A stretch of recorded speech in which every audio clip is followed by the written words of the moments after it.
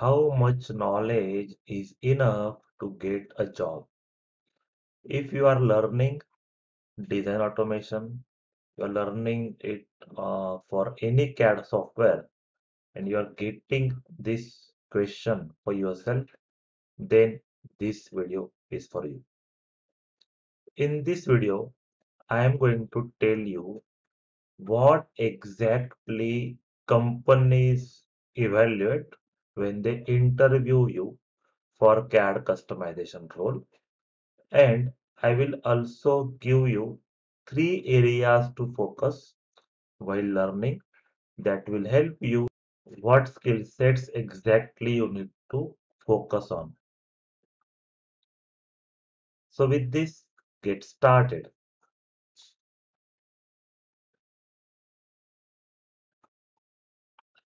When any company, any interviewer is interviewing you for a CAD customization role, be it any CAD software, if you are preparing, if you are learning CAD automation, and if you are facing an interview, interviewer is only looking to get this out of that interview. Your ability to write solution independently, your ability to write the program or the piece of program independently. This is what they evaluate. That's it. So, in order to get there, you must focus on various areas of learning. So, what are these three areas to focus? Here, I'm not talking about the programming skill set. I'm not talking about your knowledge of CAD APIs or even anything else. I am talking about the soft skill set that you must focus on top of the technical competency to get into job. So let's begin with the first one. When you are learning CAD APIs, that time you go through the set of APIs, the designated curriculum as such, and you learn CAD APIs through that for those topics. But that is not just enough. What I mean by discovery mode is once you learn few set of APIs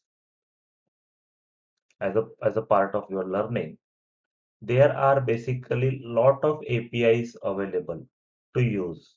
And all of those APIs you will only come across when you get into the typical type of requirement where you want to use APIs which you have not learned as a part of curriculum or as a part of the standard designated program that you have gone through. So discovery mode meaning is that you must able to find out the relevant API that you can use for your requirement, and you must able to use that API successfully in your program. Discovery has two areas. First is finding the relevant API and using that successfully into your program.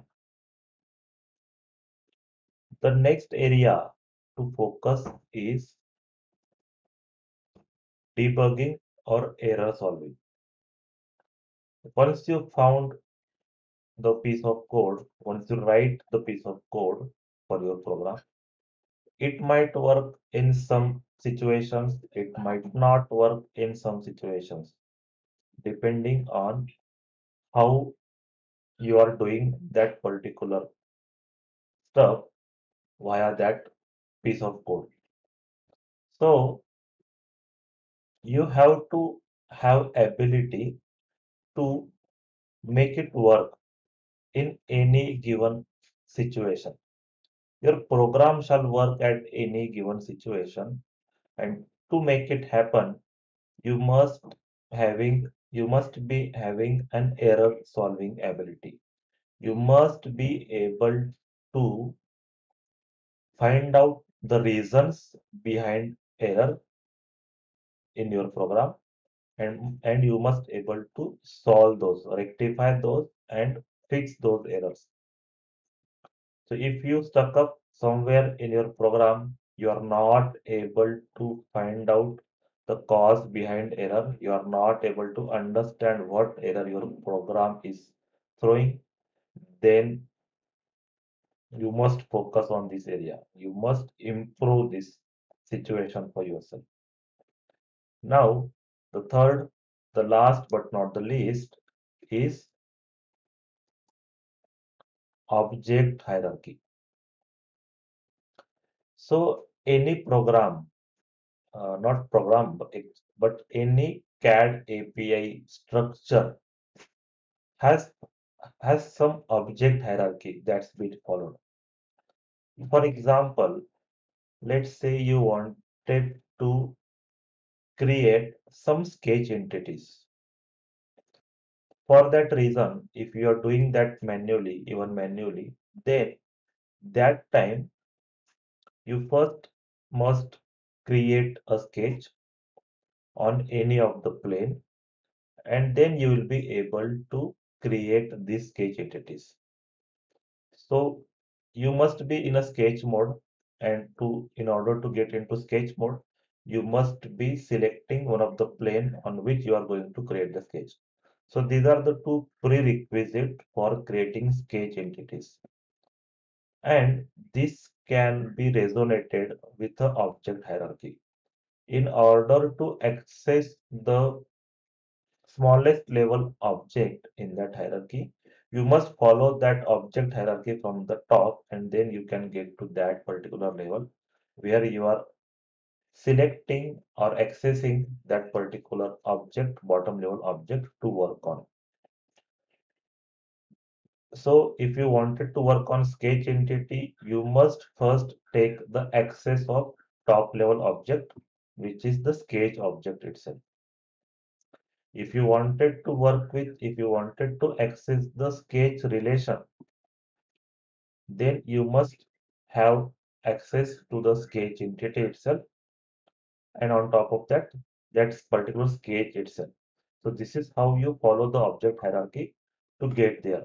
And if you know this object hierarchy, you will be basically able to discover the APIs that you are not aware of before and use that in your program.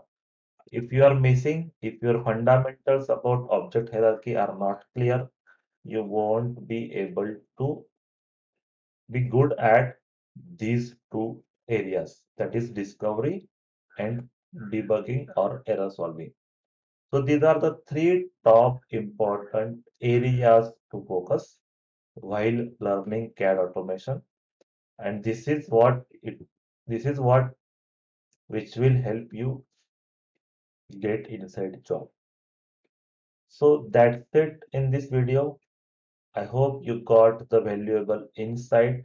I would love to know what you got from this video through your comments. So please comment below and let me know what you think about this video.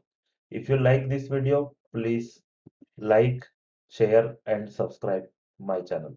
See you in the next one.